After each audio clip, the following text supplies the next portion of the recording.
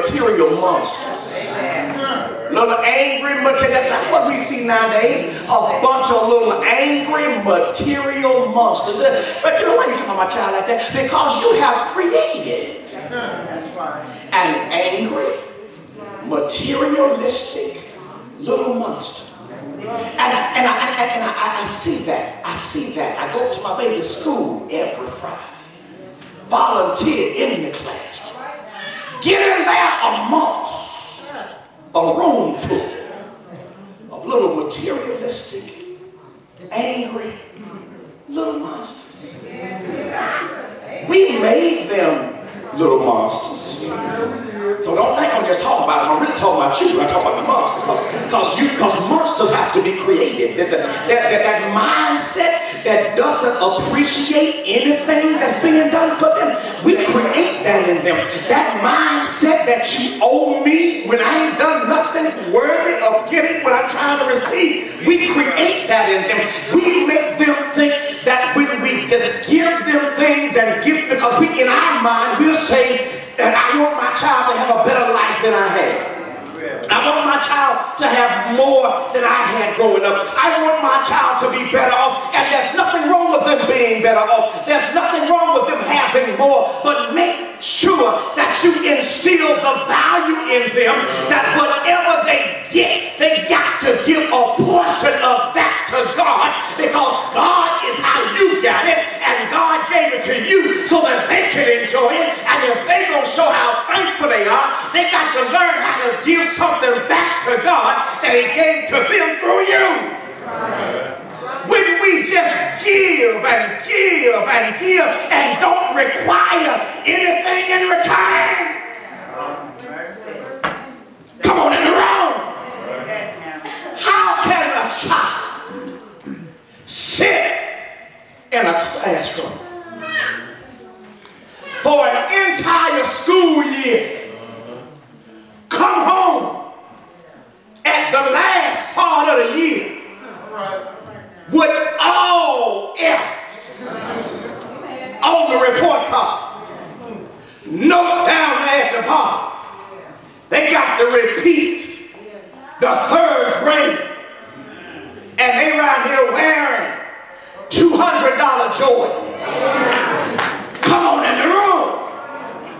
Something wrong when my baby got $200 on their feet and ain't got 2 cents worth of sense in their hand. Something is wrong.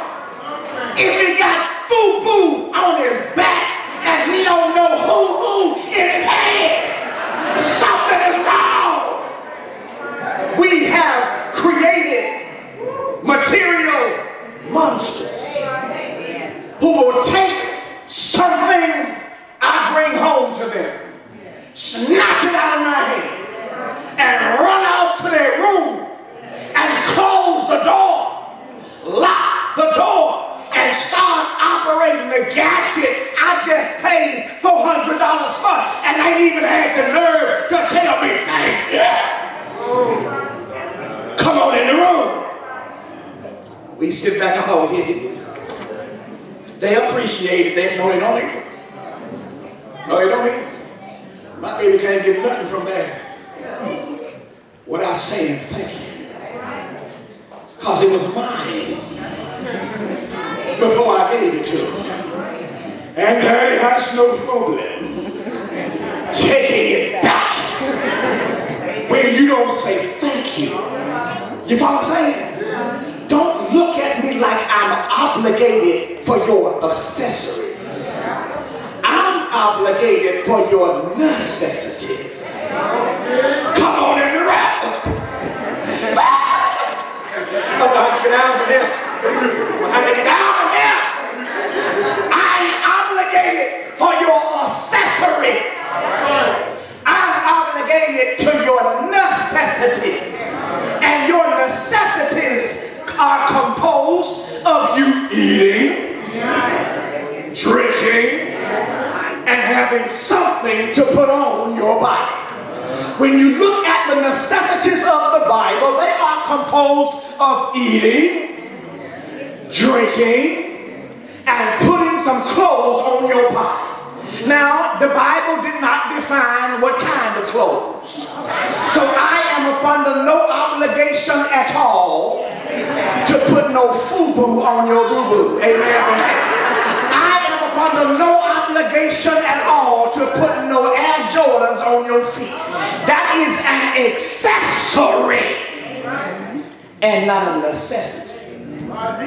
And if you allow a child that you have birthed into this world to get mad at you because you didn't stand in line at Foot Locker to get them the brand new Jordans that just hit the market. If they upset with you and call themselves, gonna lock themselves up in their room, and if you make them come out the room, they don't talk to you. They sitting at the table with their jaws balled up and their arms folded just cause you didn't stand that line and get them the new Jordans, and then they decide that you're the worst parent in the world and I don't want to live here anymore, and call themselves gonna run away. Tell them, baby, you ain't got to run. Hold on, I got a suitcase that you can borrow. Just give me the address when you want me to drop you. You ain't got to run nowhere. Because if you're that ungrateful, you don't deserve to stay up in here and breathe the air I provide for you. God said, teach them. Day in and day out. When's the last time you sat down with that child and talked to them about how their day went? When's the last time you talked to them rather than at them? When's the last time you looked on the computer to see what kind of sites they're logging into? When's the last time you scrolled through the text messages on the phone that you provide and for the service that you allow them to have to see who they are texting? Who are they LOLing? Who are they BFFing? You better find out. Because that's how I say that we have 3 sets of rules in the house. Children know how to divide their house.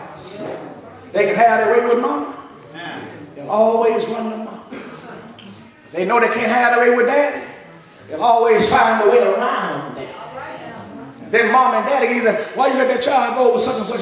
Well, I didn't see nothing wrong with that. They wanted to go, and everybody was going over there, and they were going to do just such and such. So he said, well, did you find out this? Well, I didn't worry about it. Well, did you find out this? Well, I didn't worry about that either. Well, did you find out this? You have 2 different rules. Daddy is watching out for us best if he's there. Amen. Amen. Amen. And sometimes mother's a little bit lenient. Sometimes the tables are flipped. Sometimes mama is the stern one. And daddy is just go ahead. He got his own agenda. Daddy got something he trying to get to, so he don't want you nowhere around when he trying to get to whatever he trying to get to, so he don't care where you go. Just go, just go, just go. 3 different set of rules. One house. Matthew chapter 6. Verse number 24. Jesus said, no man can serve 2 masters. You'll either love one and hate the other.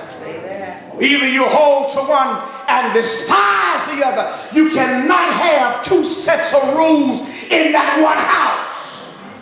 The rules in that house have to be God rules.